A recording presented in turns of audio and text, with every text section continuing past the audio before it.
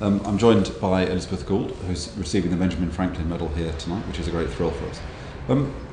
Elizabeth, I just want to ask you a couple of questions about your work, but more broadly about the impact of neuroscience. And I wanted to really start with the question that there's an enormous amount of literature now around neuroscience and discussion of the implications that it's got for society. Do you think that our growing understanding of the brain is going to have a really major impact on society?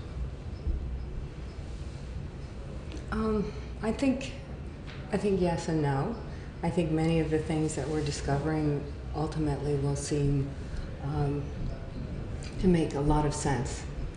Things that would be best for people in terms of their brain development and healthy brain function are things that seem quite intuitive to us, at least so far. This is what we think. So things, experiences that promote plasticity are experiences that I think most people would say make a lot of sense. Things like physical exercise, low level of stress, rewarding lifestyle, environmental complexity, things like that. So on the one hand, I would say that much of the information that we're getting from neuroscience as it informs policy is really in keeping with many of the things that we believe are good for people in general. But the fact is that knowing that the brain is changed by experience and knowing that the limits, the temporal limits of when experience can affect the brain and how long you can go in a negative state and still manage to reverse it, I think that's very helpful. And I think that ultimately will help, inform us in ways that we didn't know beforehand and enable us to devise strategies to optimize situations for human beings living in many different circumstances. And do you think, you're associated with in a way fighting a very brave fight in order to overturn what had been a conventional axiom of neuroscience in terms of your work on neurogenesis. I was just reading a new book on neuroplasticity, which also seems to be overturning long-established assumptions about certain functions being fixed in different parts of the brain. So do you think that there are more big discoveries to take place, that there are still sort of certain assumptions that we have about the brain which could be challenged by more research?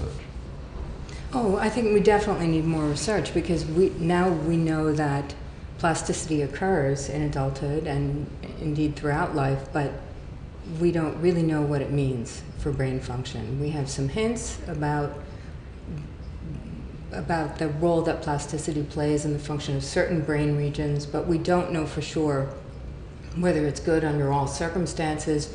We don't know how to harness that plasticity and enhance it in circumstances where people don't have enough of it, and we don't know how to direct it to the right parts of the brain, and we don't know how to use it for brain repair yet.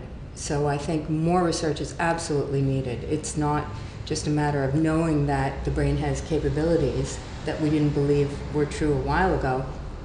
And we need to understand the mechanisms that control those capabilities, and also we need to figure out ways to actually enhance those capabilities, especially when people are in need. Now, you're a very accomplished scientist, and what I've read of you, you're very careful about saying that this is the science, and it's for others to think about what the implications are of this science. But the fact is, I've heard your name and read about your work from a number of people who like to suggest that insights that we're getting into the brain do contribute to a broadly progressive account of how we should order society, that it suggests that societies that have strong networks, societies that are relatively equal, that societies where everybody has a stimulating and low-stress environment when they grow up, all these kinds of things seem to speak to a kind of broadly progressive account of how we should order society. Do you find that those kind of connections being made to your work, do you find that kind of embarrassing because you'd rather people didn't make those implications, or are you excited by the fact that people are thinking, well, what does this mean for the kind of society which is best for brain development? As long as the things that people are connecting with my work are things that I believe in and make sense, independent of neuroscience, I'm not too horrified by it. But I think that it really is the case that you can argue that giving every individual access to a positive, complex environment and a rich, rewarding lifestyle and minimizing aversive stressors, that's something that we know is important regardless of what it does to the brain, what it does to the kinds of things that I study in the brain. So on the one hand, it seems self-evident. You don't need neurogenesis and brain plasticity to back these statements up, but I think that I agree with the recommendations, but I would be arguing in favor of that regardless of my research. One of the things that I think is exciting in this area is that the traditional boundary between science and social science is being overcome with the emergence of new disciplines like neuroeconomics and social neuroscience. That precisely this process you talked about, which is, as it were, neuroscience confirms what study of behaviour tells us, but then it adds an extra ingredient, then we go back and look at the behaviour, then we come back and look at the brain. That's very exciting, it seems to me, that traditional demarcation between social science and science is being overcome and these new disciplines are emerging. Do you think is that something that you're involved in, you find interesting? Well, yeah, I think it's one of the main strengths of neuroscience is how interdisciplinary it is and how it really does, it has far-reaching implications. I think that ultimately what we want to do is not just find out what the brain does under certain circumstances, but we want to uncover the mechanisms. And once we know what the mechanisms are, then those mechanisms can be hopefully manipulated in a positive way in order to help people who maybe don't have access to the kinds of experiences that are best early in life, or people who have disease processes ongoing, things like that. So I do think that this back and forth is very important. It gives us a lot of information about what this means for humans, especially with regard to the work that I do, which is mostly in experimental animals. So we do need to go back and forth and understand whether or not this is relevant to the human condition. And then ultimately it feeds back on trying to figure out ways to help this situation, to help the brain when it's in a bad state. And then finally, thinking a lot about the brain, and I know you work with animals, mainly with monkeys, but thinking about the brain as you do you find that it actually affects the way that you think about yourself and what you do? I study this stuff all the time, and I've recently, for example, I've just started doing meditation because I've read so much research that says that meditation contributes to your well-being. So I thought, well, if I've read all this research and it all suggests that it kind of works for you. Now, I'm not asking about whether you meditate, but do you find that reading, do you find that knowing so much about how the brain works gives you, does that affect the way that you think about yourself? Does it affect the way you bring up your children and all those kinds of things? No. No. I think that, with the proviso that one thing that I know is true about the brain, especially about the human brain, is that a major characteristic is individual differences. Right. So you can't have a blanket prescription for what is the best life for having a healthy brain that applies to everyone.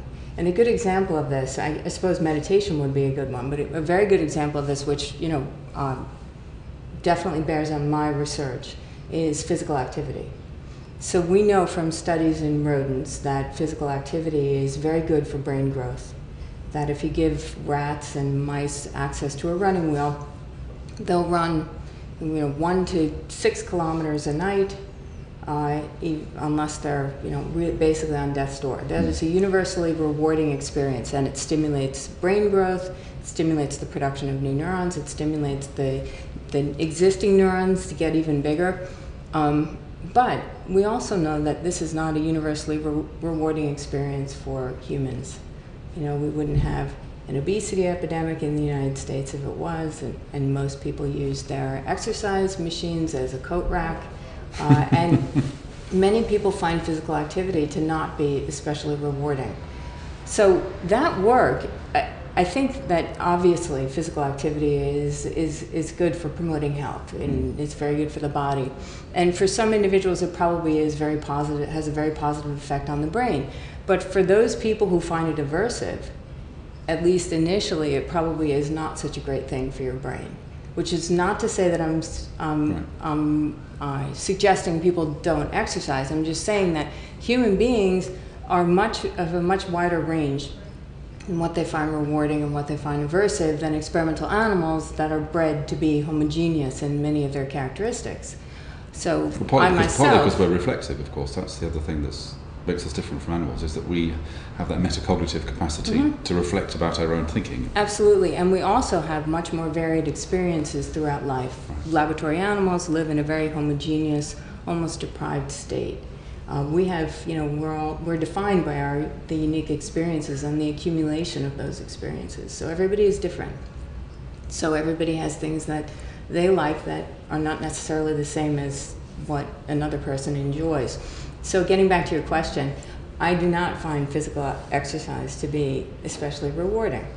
There are other things that I find to be rewarding, and I think that obviously the literature on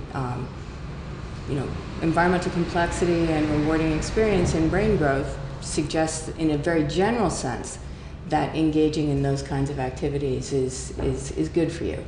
But we knew that already. Well, I'm a jogger and I'm a meditator. Yeah. I still haven't achieved well-being. Elizabeth Gould, we're really looking forward to your lecture tonight. Thank you for talking to me. Thank you.